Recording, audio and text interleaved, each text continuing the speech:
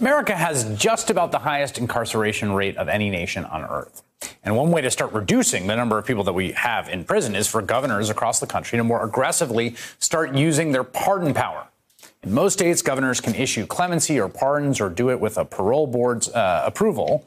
Generally, however, the politics of that decision are terrifying for governors who don't want to be attacked for being soft on crime. The end result is that they vastly underuse their ability to pardon folks. So now comes along the strange case of Matt Bevin. He's the former Kentucky governor who almost seems to have gone about his mass pardons and commutations in a way designed to produce the worst kind of discrediting of the project. After losing his re-election bid last month, Bevin spent his lame duck weeks pardoning more than 600 people. What made these clemency moves so controversial was the lack of public stated rationale from the outgoing governor.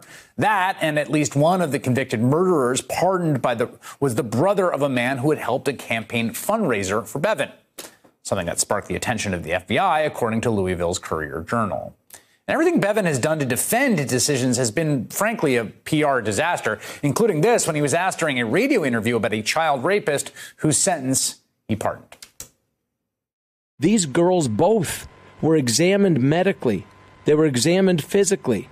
There was zero evidence, zero. Both their hymens were intact. This is perhaps more specific than people would want, but trust me, if you have been repeatedly sexually violated as a small child by an adult, there are going to be repercussions of that physically and medically. There was zero evidence of that.